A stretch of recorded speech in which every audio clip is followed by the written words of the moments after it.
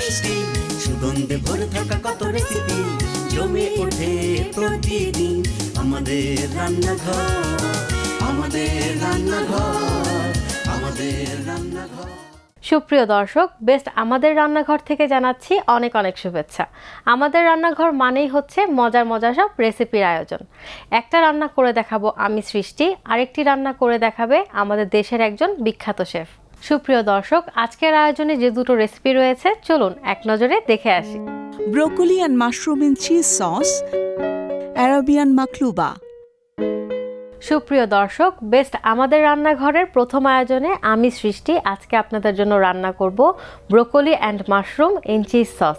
তাহলে চলুন না এটা রান্না করতে কি কি উপকরণ লাগে এক নজরে দেখে আসি। ব্রোকলি একটা, ঘি 3 টেবিল চামচ, তেল 3 টেবিল চামচ, রসুন বাটা 3 টেবিল চামচ, ময়দা 2 টেবিল চামচ, দুধ 1 কাপ, গোলমরিচ গুঁড়া 1 চা চামচ, লবণ পরিমাণ মতো, চিনি স্বাদ মতো, পেঁয়াজ কিউব করে কাটা পরিমাণ মতো, লাইফ লাইট সোয়া সস 1 টেবিল চামচ, বেস্ট মাশরুম আধা কাপ, কাঁচামরিচ কুচি পরিমাণ মতো, cheese 1 cup, best sweet corn 1 cup. প্রথমেই যেটা করব চিজ সস তৈরি করে নিব। চিজ সসটা বানাতে লাগবে ঘি এবং তেল। আপনি চাইলে বাটার দিয়েও করতে পারেন, কিন্তু ঘিয়ের গন্ধটা আমার কাছে বেশি ভালো লাগে, তাই আমি ঘি দিয়ে দিব। এখানে আমি 2 টেবিল চামচ পরিমাণে ঘি দিলাম। এখন দিব 1 টেবিল চামচ পরিমাণে তেল। হালকা গরম হলে দিয়ে দিব চপড করা রসুন। এখানে রসুন আছে, একেবারে রাফলি চপড করে কেটে নিয়েছি, দিব 1 টেবিল চামচ। দিয়ে রসুনটাকে একটু ভাজা ভাজা করে নিব। রসুনটা দিয়ে আমরা হালকা একটু নেড়ে নিচ্ছি। এখন এটার মধ্যে দিব আমরা 2 টেবিল চামচ পরিমাণে ময়দা। ময়দাটাকে দিয়ে আমরা একটু ফ্রাই করে নিব। ময়দাটা যদি আপনি ফ্রাই না করেন তাহলে কিন্তু ময়দার কাঁচা গন্ধটা থেকে যাবে। হালকা ব্রাউন করে ভেজে নিব। আমাদের ময়দাটা ফ্রাই করা হয়ে গিয়েছে। এখন এটার মধ্যে দিয়ে দিব 1 কাপ পরিমাণে তরল দুধ। ঝালের জন্য দিব সাদা গোলমরিচের গুঁড়ো 1 চা চামচ। দিয়ে দিব স্বাদ মতো লবণ, দিব স্বাদ মতো চিনি। দেখেন, ময়দা দেওয়ার কারণে কিন্তু আমাদের সসটা ঘন হয়ে এসেছে। ঠিক এই অবস্থায় চুলোটাকে আমরা বন্ধ করে দিব। এখন আমরা ব্রোকলি এবং মাশরুমটাকে ফ্রাই করে নিব। দিয়ে দিব 1 চা চামচ ঘি, দিব 2 টেবিল চামচ তেল। এখন দিব চপড করে কাটা রসুন 1 টেবিল চামচ। এখন দিব কিউব করে কাটা পেঁয়াজ।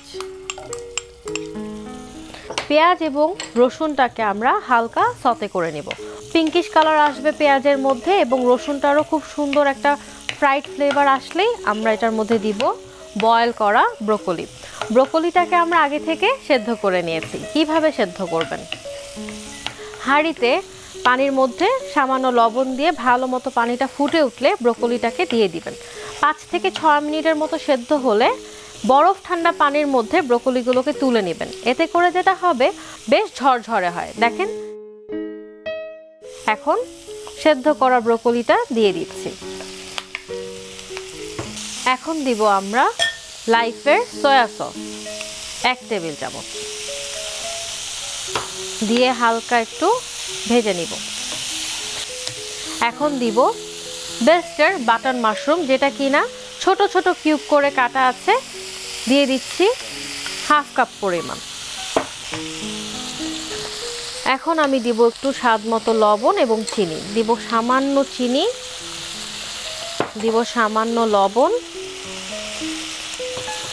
ঝালের জন্য দিব লাল এবং সবুজ কাঁচামরিচ, যাতে করে দেখতেও ভালো লাগবে, খেতেও ভালো লাগবে। এখন আমি দিব চিজ। চিজটা দিয়ে দিব। আমাদের ব্রোকলি এবং মাশরুম কিন্তু অলমোস্ট রেডি। চিজটা দিয়ে আমরা বেশিক্ষণ রান্না করব না। দেখেন, চিজগুলো আস্তে আস্তে মেল্ট হয়ে আসছে। ঠিক এই অবস্থায় আমরা যেটা করব, এই সসের ভেতরে আমরা এটা ঢেলে দিব।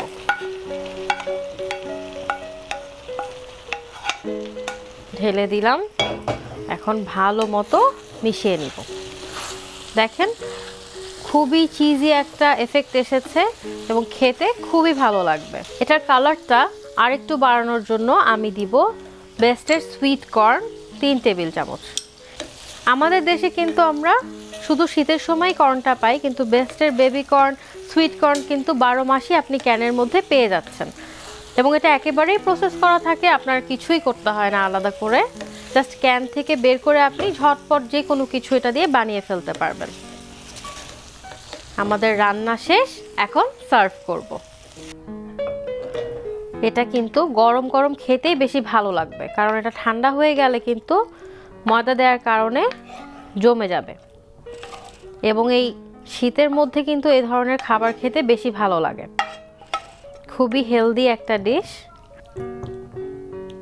আমি একটু লাল কাঁচামরিচ দিয়ে দিচ্ছি। সুপ্রিয় দর্শক, তৈরি হয়ে গেল দারুণ মজাদার broccoli and mushroom in cheese sauce. তাহলে চলুন না এটা কিভাবে রান্না করা হলো এক নজরে দেখে আসি। প্রথমে একটি সস প্যানে ঘি 2 টেবিল চামচ, তেল 1 টেবিল চামচ, রসুন বাটা 1 টেবিল চামচ, ময়দা 2 টেবিল চামচ, দুধ 1 কাপ, গোলমরিচ গুঁড়া 1 চা চামচ, লবণ পরিমাণ মতো, চিনি স্বাদ মতো দিয়ে কিছু সময় রান্না করে তৈরি করুন চিজি সস। এখন অন্য একটি সস প্যানে ঘি 1 চা চামচ, তেল 2 টেবিল চামচ, রসুন বাটা 2 টেবিল চামচ, পেঁয়াজ কিউব করে কাটা পরিমাণ মতো দিয়ে বাদামি করে ভেজে নিন। ভাজা হয়ে এলে সেদ্ধ করা ব্রোকলি 1টা, সয়া সস 1 টেবিল চামচ, মাশরুম আধা কাপ, লবণ ও চিনি পরিমাণ মতো, কাঁচামরিচ কুচি পরিমাণ মতো, চিজ 1 কাপ দিয়ে রান্না করে নিন। রান্না হয়ে এলে নামিয়ে রান্না করা চিজি সসের মধ্যে দিয়ে তাতে সুইটকর্ন 1 কাপ দিয়ে নেড়ে রান্না করে সার্ভিং প্লেটে নামিয়ে সাজিয়ে পরিবেশন করুন মজাদার broccoli and mushroom in cheese sauce.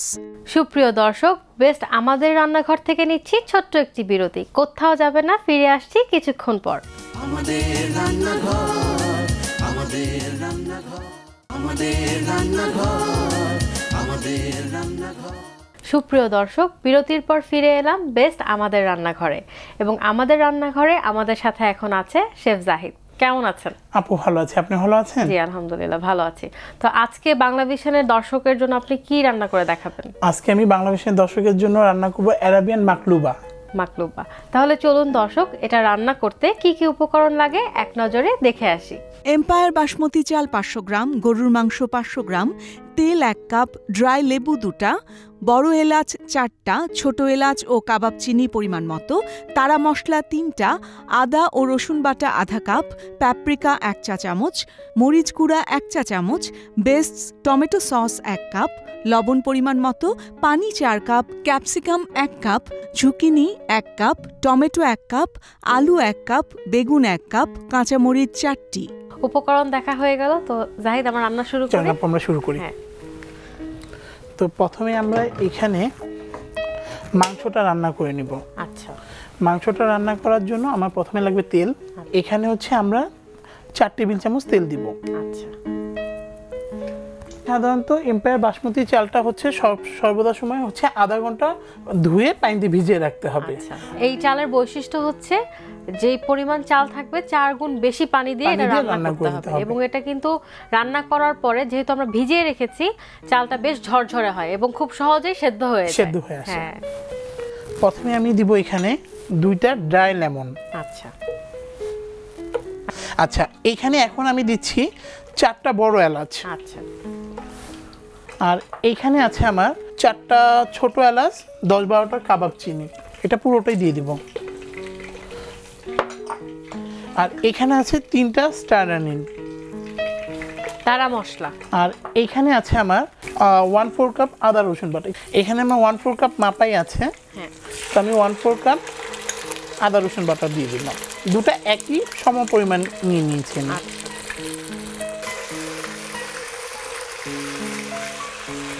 আর যে আমরা মশলাগুলো দিলাম এটা যেন তেলের ভিতরে ফ্লেভারগুলো অ্যাড হয়। হ্যাঁ, এরপর আমার এখানে আছে 500 গ্রাম বোনলেস বিফ। কেউ এটা চাইলে হাঁসসহ করতে পারে, তো আমি বোনলেস দিয়ে দিচ্ছি।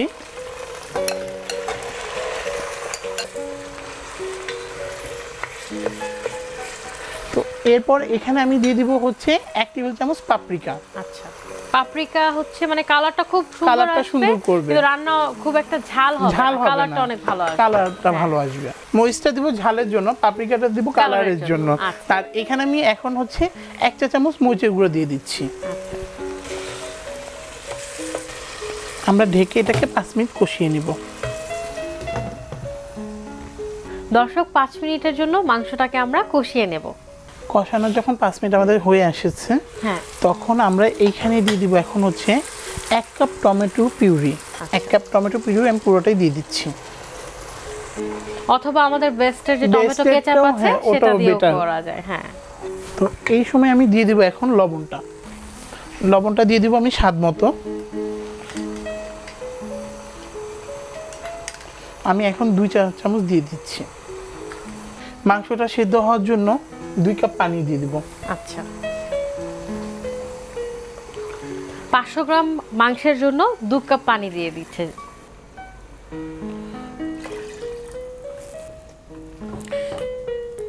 মাংসটা সিদ্ধ হয়ে পানিটা যখন শুকিয়ে আসবে তখন আমরা ঢাকনাটা খুলবো। আচ্ছা, তাহলে মাংসটা পুরোপুরি সিদ্ধ হওয়া পর্যন্ত আমরা কিছুক্ষণ অপেক্ষা করব। তো মাংস কি সিদ্ধ হয়েছে? হ্যাঁ, আমাদের মাংসটা সিদ্ধ হয়ে এসেছে। বাহ, খুব সুন্দর একটা ফ্লেভার আসছে।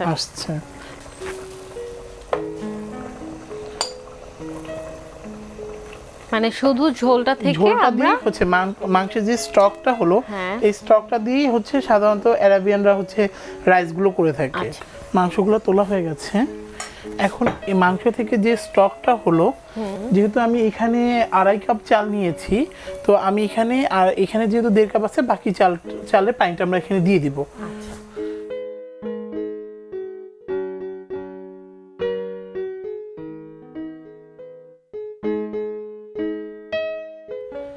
এখন আমরা চালটাকে দিয়ে দিব।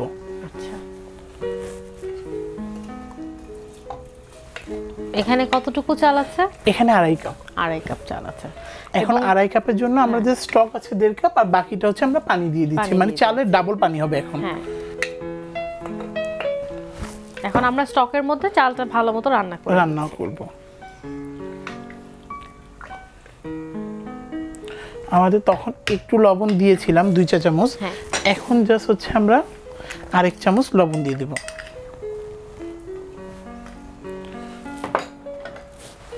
লবণ দিয়ে এখন এটাকে আমরা ঢেকে দিয়ে দিব। কতক্ষণের জন্য ঢাকবো? এটা 20 মিনিট। 20 মিনিট। প্রথম আমরা 10 মিনিট হাই হিটে রাখবো, পরে 10 মিনিট একবার লো হিটে রাখবো। এখন আমরা হচ্ছে এই চালটাকে এখানে করে দিই। আমার এখানে ভেজিটেবল গুলো আছে, ভেজিটেবলগুলো আমরা ভেজে নিব আর টস করে নিচ্ছি। আচ্ছা, ঠিক আছে।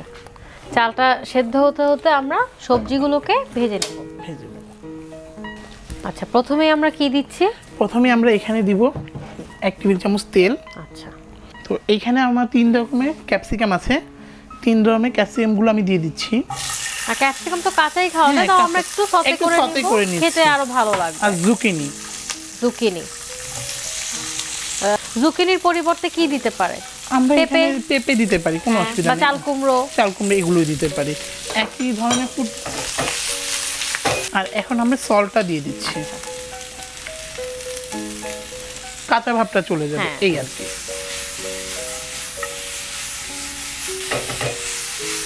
জাস্ট এখন আমি এটাকে দিয়ে দিচ্ছি, তো হয়ে গেছে।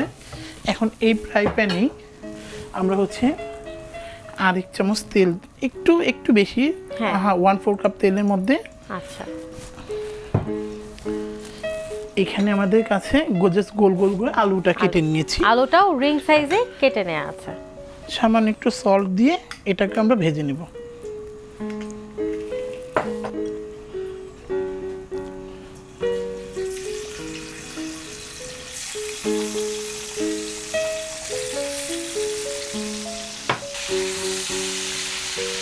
আলুগুলো আমরা একটু হালকা ব্রাউন করে ভেজে নিব। আচ্ছা, আলুগুলো পাতলা করে স্লাইস করা, জাস্ট হচ্ছে দ্রুত সেদ্ধ হয়ে যায়।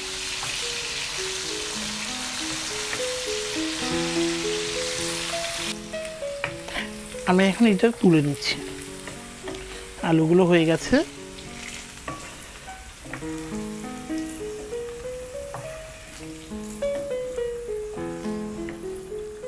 এখন আমরা একই তেলে বেগুনগুলো ভেজে নেব। আচ্ছা, বেগুনটাও স্লাইস করেই কেটে নেওয়া আছে। কেটে নাও।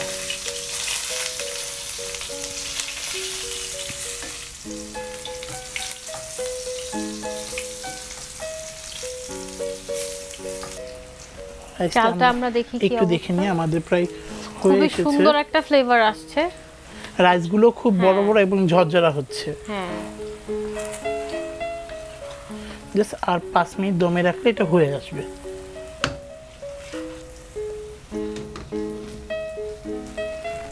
তো আমার সবজিগুলো হয়ে গেছে, বেগুনটা আমি চুলাটা অফ করে দিচ্ছি। এখন আমি বেগুনগুলো তুলে নিচ্ছি। এই সময় হচ্ছে আমি জাস্ট রাইসের ফ্লেভারটা একটু অ্যাড করার জন্য কয়েকটা কাঁচামরিচ দিব। আচ্ছা,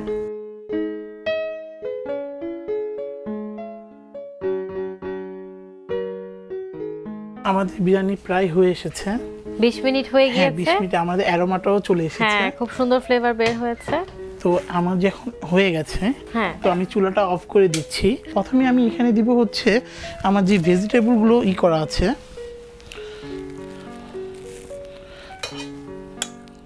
জাস্ট একটু সাজিয়ে গুছিয়ে দিলে জিনিসটা দেখতে সুন্দর লাগবে। হ্যাঁ অবশ্যই, রান্নার ক্ষেত্রে সার্ভিংটা কিন্তু অনেক ইম্পর্ট্যান্ট একটা ম্যাটার।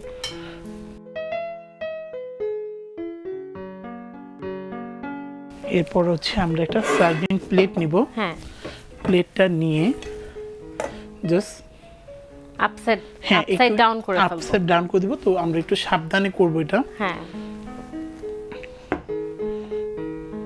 বাহ, এক্সেলেন্ট, খুবই কালারফুল একটা ডিশ, খুবই সুন্দর লাগছে দেখতে। জাস্ট হচ্ছে মাঝখানে একটু লেটুস দিয়ে তৈরি হয়ে গেল আপু আমাদের আরাবিয়ান মাকলুবা। বাহ, চমৎকার একটা রান্না হয়েছে জাহিদ। তো তুমি যে বাংলাভিশনের দর্শকদের জন্য এত সুন্দর একটা ডিশ রান্না করে দেখালে, বাংলাভিশনের দর্শককে কি বলতে চাও? সবসময় হেলদি খাবারগুলো খাওয়ার চেষ্টা করব এবং হচ্ছে ভেজাল মুক্ত খাবারগুলো যেগুলো আছে এগুলোকে পরিহার করব। তো দর্শক, এটা রান্না করতে প্রয়োজন পুরো প্রস্তুত প্রণালী, তাহলে চলুন এক নজরে দেখে আসি। প্রথমে একটি সসপ্যানে তেল 4 টেবিল চামচ, ড্রাই লেবু 2টা, বড় এলাচ 4টা, ছোট এলাচ ও কাবাব চিনি পরিমাণ মতো, তারা মশলা 3টা, আদা ও রসুন বাটা আধা কাপ, গরুর মাংস 500 গ্রাম, পাপরিকা 1 চা চামচ, মরিচ গুঁড়া 1 চা চামচ দিয়ে 5 মিনিট ঢেকে কষিয়ে নিয়ে বেস টমেটো সস 1 কাপ, লবণ 2 চা চামচ, পানি 2 কাপ দিয়ে মাংস সেদ্ধ হওয়া পর্যন্ত রান্না করে নিন। মাংস সেদ্ধ হয়ে এলে একটা বাটিতে তুলে রাখুন। এখন একই সসপ্যানে গ্রেভির মধ্যে পানি 2 কাপ, এম্পায়ার বাসমতি চাল 500 গ্রাম, লবণ 1 চা চামচ দিয়ে 20 মিনিট ঢেকে রান্না করে নিন। এখন অন্য একটি সসপ্যানে তেল 1 টেবিল চামচ, capsicum 1 cup, zucchini 1 cup, tomato 1 cup, আলু 1 কাপ, বেগুন 1 কাপ দিয়ে নেড়ে ভেজে তুলে রাখুন। এম্পায়ার বাসমতি চাল রান্না হয়ে এলে নামানোর আগে কাঁচা মরিচ 4টা দিয়ে নেড়ে নামিয়ে সাজিয়ে পরিবেশন করুন মজাদার আরাবিয়ান মাকলুবা। সুপ্রিয় দর্শক, এম্পায়ার বাসমতি চাল দিয়ে কিভাবে ভাত রান্না করতে হয় স্টেপ বাই স্টেপ প্রসেসটা এক নজরে দেখে আসি। এম্পায়ার বাসমতি চাল দিয়ে ঝরঝরে লম্বা দানার সুগন্ধিময় প্রতিদিনের ভাত রান্নার জন্য এই ধাপগুলো অনুসরণ করুন। প্রথমেই এম্পায়ার বাসমতি চাল পানির মধ্যে 30 মিনিট ভিজিয়ে রাখুন। চালের পরিমাণের 4 গুণ পানি ফুটিয়ে নিন। ভেজানো চাল 10 মিনিট ফুটন্ত পানিতে সেদ্ধ করুন। চাল সেদ্ধ হয়ে গেলে পানি ছেঁকে নিন। ব্যাস, তৈরি হয়ে গেল এম্পায়ার বাসমতি চালে ঝরঝরে লম্বা দানার সুগন্ধিময় প্রতিদিনের ভাত। দর্শক, নিচ্ছি ছোট্ট একটি বিরতি, কোথাও যাবেন না, আমাদের সঙ্গেই থাকুন। আমাদের রান্নাঘর, আমাদের রান্নাঘর, আমাদের রান্নাঘর, আমাদের রান্নাঘর। সুপ্রিয় দর্শক, বেস্ট আমাদের রান্নাঘরে এবারের আয়োজনে আছে টিপস পর্ব এবং আজকের টিপস হচ্ছে ব্রোকলি। ব্রোকলি কিন্তু শীতের সবজি এবং আমাদের শরীরের জন্য খুবই ভালো। ব্রোকলি হচ্ছে ফুলকপির মতোই একটা সবজি। অনেকেই দেখা যায় ব্রোকলিটা খেতে খুব একটা পছন্দ করে না, কিন্তু ব্রোকলি কিন্তু শরীরের জন্য খুবই ভালো। তাহলে চলুন না এক নজরে দেখে আসি ব্রোকলির গুণাগুণগুলো। ব্রোকলির উপকারিতা: হাড়ের শক্তি যোগায়। অনেক পরিচিত সবজির চেয়ে ব্রোকলিতে ক্যালসিয়ামের মাত্রা অনেক বেশি, যা অন্য অনেক সবজিতে এত বেশি মাত্রায় পাওয়া যায় না। ক্যালসিয়াম হাড়ের স্বাস্থ্যের জন্য একটি গুরুত্বপূর্ণ উপাদান। ব্লাড সুগার নিয়ন্ত্রণে রাখে। রক্তের শর্করা নিয়ন্ত্রণে রাখে এমন খাদ্যের মধ্যে ব্রোকলি অন্যতম।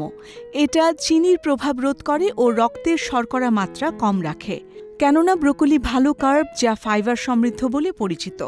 সুস্থ ত্বক। ব্রোকলিতে থাকা গ্লুকোরাফানিন বৈশিষ্ট্য ক্ষতিগ্রস্ত ত্বকের টিস্যু মেরামত করে এবং ত্বক উন্নত করে। স্নায়ুতন্ত্রের জন্য গুরুত্বপূর্ণ। ব্রোকলি পটাশিয়াম এবং ম্যাগনেসিয়াম সমৃদ্ধ, যা একটি সুস্থ স্নায়ুতন্ত্রের জন্য অত্যন্ত গুরুত্বপূর্ণ। কোলেস্টেরল কমায়। ব্রোকলিতে প্রচুর পরিমাণে দ্রবণীয় ফাইবার আছে যা শরীর থেকে কোলেস্টেরল বের করে দেয়। অ্যান্টিঅক্সিডেন্ট বৈশিষ্ট্য। ব্রোকলির অ্যান্টিঅক্সিডেন্ট বৈশিষ্ট্য অন্য খাবারের থেকে অনেক বেশি, যা একে উচ্চতম স্থানে রাখে।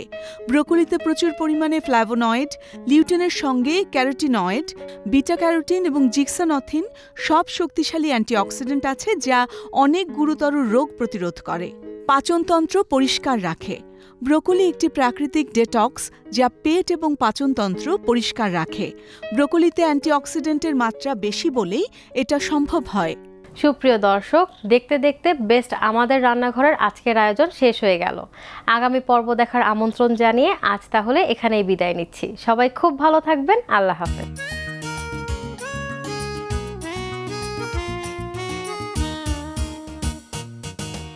ঝাল ঝাল টক আর মিষ্টি সুগন্ধে ভরে থাকা কত রেসিপি জমে ওঠে প্রতিদিন আমাদের রান্নাঘর।